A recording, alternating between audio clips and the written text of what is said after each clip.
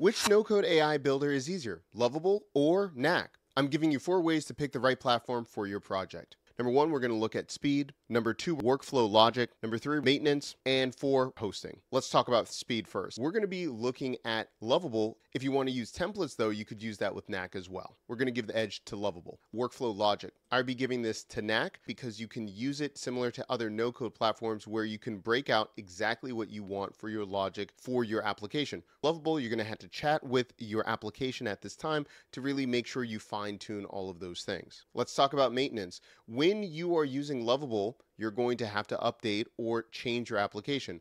With Knack, you're going to be able to do this with simple UI changes similar to a drag and dropper. Number 4, hosting and deployment. You can host your application or website with Lovable, but if you're going to be using a backend where you're saving data, you're going to have to use something called Superbase or something like that.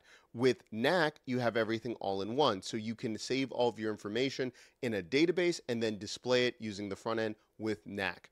In the comment section down below, let me know what are you trying to build and which platform are you going to choose.